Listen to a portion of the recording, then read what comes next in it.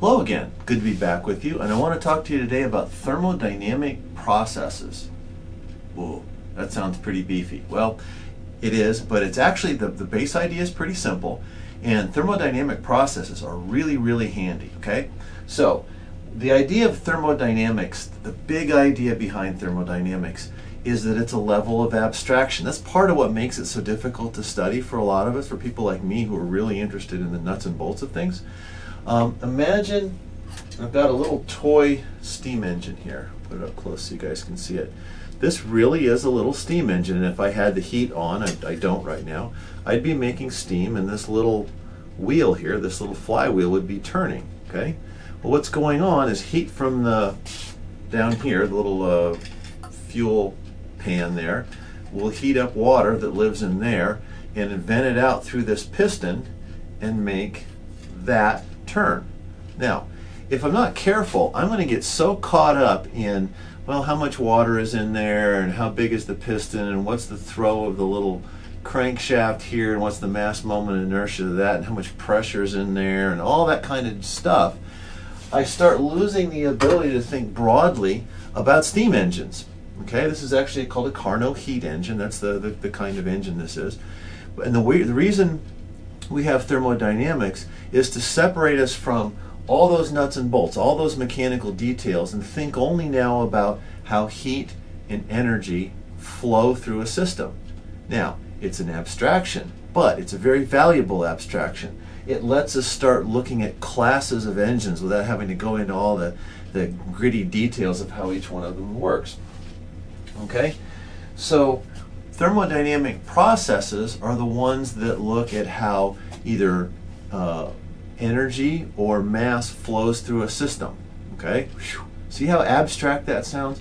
How energy and mass flow through a system. Okay. Mass flows through a system. What if I had a pump that pumped air and compressed it at the same time, so as it did, the air got hot? Well, that's what air compressors do. If you look at the air that comes out of an air compressor, if it hasn't expanded again, but if it goes into a tank or something, that tank is hot. So air gets compressed and heated up and goes to somewhere else. That's looking at pressure and heat flowing through a system, okay? So you see kind of where we are right now. We're thinking about processes and cycles, thermodynamic cycles. Well, the simplest one I've ever seen, a thermodynamic path, I guess, the simplest one I've ever seen is from a book called Thermodynamics for Dummies. I couldn't ever think of a better example than this, so I'll just use theirs and credit it. But let's say I wanted to make a certain quantity of hot water. That's about as simple a process as you could have. And let's say that the volume is here and the temperature is on this axis. Now, see how this is working? I've got volume on this axis, temperature on this axis. Now I'm starting to think about mass flow and heat going through a system. Okay? So rather than talk about, well, if I want to make some hot water, rather than saying, well, I've got water heater and pipes and pumps and valves and faucets and pans and stuff, really hard concrete mechanical stuff. Now I'm just thinking about volume and temperature. Same thing, different way to think about it. So let's say I have a path here. I'm going to draw it as a box.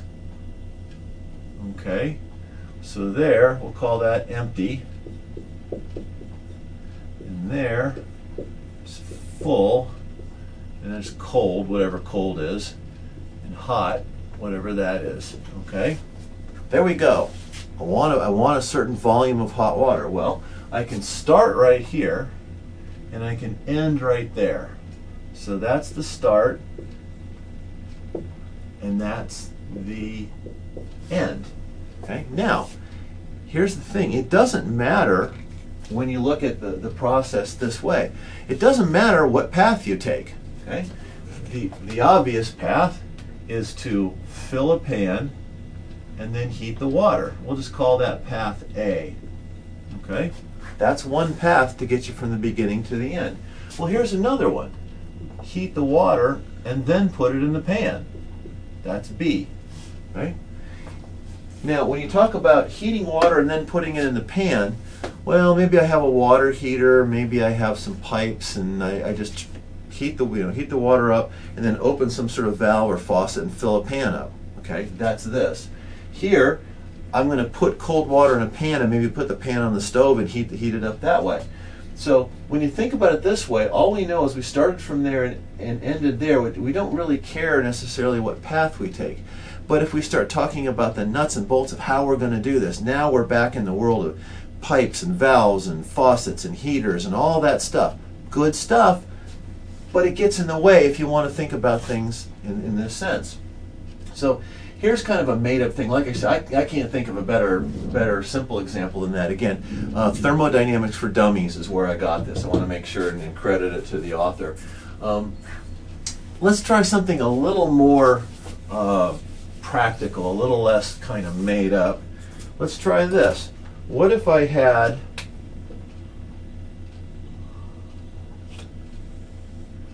volume on this axis, kind of like I did before, and pressure on this axis. Okay, and so I want to go from an initial volume, VA, to a final volume, VB, an initial pressure, PA, and a final pressure, PB. And that's what it looks like. I'm going to get rid of that right there. Okay? That's a thermodynamic path. This is what they look like. When you look in the books, this is what they look like. This is another example of this sort of abstract way of thinking. Pressure, volume. Now I'm not talking about, compressed air cylinders or hydraulic cylinders or pumps or working fluids or any of that real mechanical concrete stuff. I'm still thinking in this abstract way, but this is the power of thermodynamics. Okay, you get to do stuff like this. Right, so there's what we got. Now, how much work is it going to take? How much energy do I have to expend to compress a fluid and change its volume? Well, if I was trying to measure pressures and temperatures of a tank of compressed fluid or something, it gets pretty involved. Here, wow, this is really easy. The area equals the work. Area under this curve equals the work. So that area, that shaded area right there, that equals the, I'll get that out of the way, that equals the work. Now, see the power of this? See, when you start drawing things in these more abstract ways, difficult calculations now become fairly straightforward. Okay, let's continue this. So the work equals, well, area under the curve. That sure sounds like calculus, doesn't it? Okay. All right, VA, VB, pressure, dV. That's the expression for the work required to change pressure. Now, is P a constant here? No, that's the whole point. It's not a constant. You have to be able to write P as a function of volume, okay? P must be function of volume. Well, how in the world are we going to do that? Well, I don't know. Ideal gas law? Maybe we could start there. See how this works? Now, you could also use temperature on an axis like this. You'll even sometimes see them, and there's a third dimension, because pressure and volume and temperature are all related to one another. So this is the idea. This is called a thermodynamic path. And the big idea is you're trying to look at mass flow and energy flowing through a system, and that system could be a machine, it could be a process, it could be a lot of stuff. But by going to this level of abstraction here, away from the hardware, you get to start doing things like this and thinking in very powerful, compact ways. Right? And the thermodynamic path is the picture you can draw to get you there. Typically what you'll do is you'll go around the boundary of some path, okay, on one of these drawings. And anything that stays the same as something happens in your path has the prefix iso in front of it. So you have isothermic, isobaric, isentropic, things like that. And anytime you see ISO and then something behind it, it means something is staying the same. Okay? Isobaric, same pressure. Isothermal, same temperature. Isentropic, entropy doesn't change. And that just means a line is either horizontal or vertical on one of these paths. That's all it means. Okay? So hope this helps. I'll talk to you later, and see you next time.